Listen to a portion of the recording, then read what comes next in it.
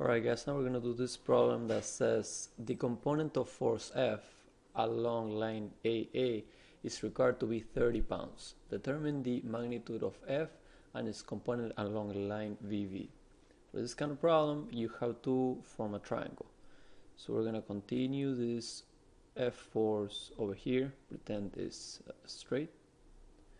And now you know that you have force along A aiming this way and a force along B aiming this way. And they're telling you that the force along A is required to be 30 pounds. Then we're going to put the force along B over here, forming a parallelogram. And I'm going to redraw this triangle over here. So you know that the force along A is 30 pounds.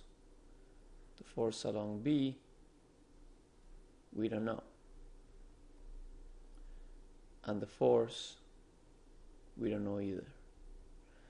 You know that this angle is 60 degrees because this one's 60 degrees. And you know that this angle is 80 degrees, which means that this angle is 80 degrees. So this is 60 and this is 80. All the angles inside a triangle add up to 180, and we have this 2, so this means this one's 40.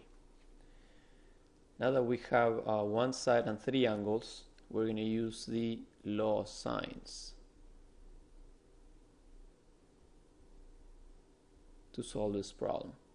Law of sines says that side A over sine of angle A is equal to side B over sine of angle B, which is equal to side C over sine of angle C. So if this is side A, this is angle A. If this is side B, this is angle B. And if this is side C, this is angle C. So it's the angle that's opposite. That goes with its respective side. So now you just plug in the numbers into the formula. You know that F over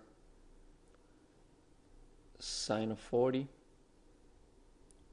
is equal to 30 over sine of 80, which is equal to